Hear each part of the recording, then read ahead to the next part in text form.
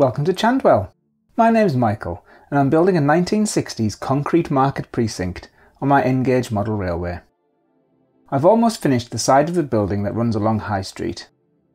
Being made in forced perspective, this was a bit of a challenge, but I think it's starting to look good. Let's take a look at making a forced perspective row of shops. I used the free drawing software Inkscape to make the overall shape of the forced perspective street. I described this process in a previous video, so I won't go over it all again. Suffice to say, it took a lot of trial and error to make it a shape that works well enough from more than one vantage point on the layout. I am basing the building on the market at Shipley in West Yorkshire. I spent some time drawing the overall shape of the building.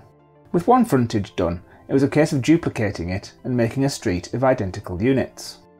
The two on the right are 4 stories high to help hide the back scene transition where the high street fronts stop. Once I had the overall outline, I could then arrange them into a street and give each one some individuality. I used photos of Shipley and Google Street View to come up with some shops typical of this kind of location. Although almost invisible on the final model, I took time to give the often mentioned Chandwell advertiser a logo. And front page news is the smashed window in the bookies. I've not tried to represent lettering on glass before, but thought I'd give it a try on the photo shop and the curtain shop. I used the Inkscape perspective function to translate the street into 4 separate shapes. Inkscape cannot alter graphical textures, so I exported the perspective shape and the rectangular texture as separate images. I then used the website Photopia to manually stretch the texture into place over the template. Back in Inkscape, I could then arrange them to the shape that I wanted. I overlaid this with some semi-transparent graduated fills to reduce the colour saturation and make it appear a bit faded to represent distance. I printed the component twice onto an A4 sticky label. I stuck one to acetate and then used my usual sticky label method to remove the parts that are glass and leave the window frames in place. The second layer was for the items in the windows. The newsagent and Photoshop will have interiors modelled, but also have posters in the windows. I repeated the window cutting for these 2 shop fronts, but this time left the window items in place.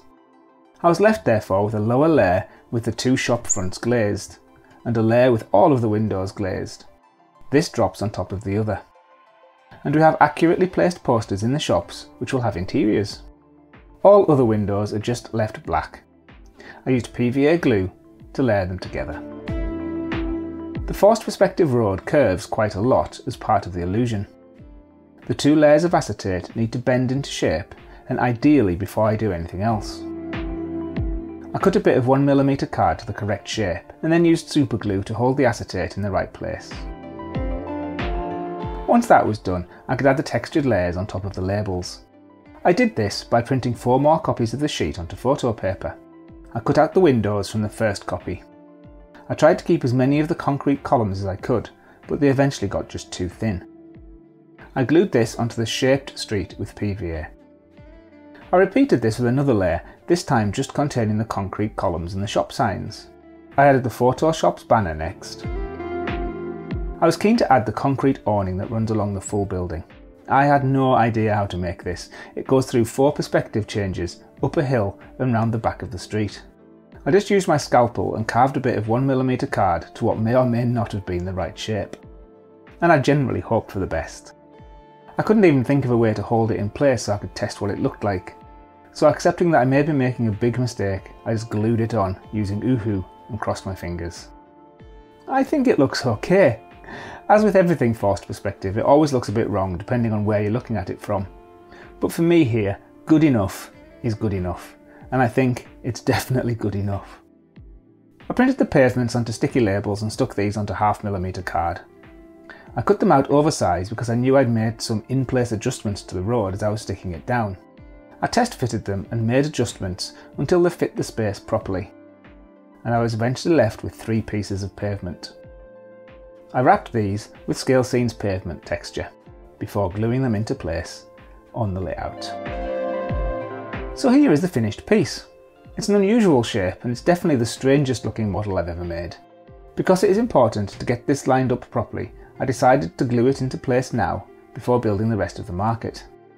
I used Oohoo for this and I held it in place making adjustments as the glue went off. So I'm left with the first wall of the market building in place. It more or less finishes the forced perspective part of the layout. It's far from perfect, and there are parts I would do differently next time, but I'm really pleased with how this has turned out.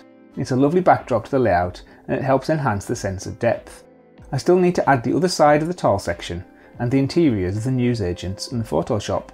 Before I do that though, I'm going to get the back of High Street into place along the back scene. In case you missed it, here's a look at the overall plan for this part of the town. If you enjoyed this episode and don't want to miss any of the market build, please press subscribe and click the bell icon to receive a notification from YouTube when the next video is ready. Until then though, thank you for watching, take care, and I'll see you next time.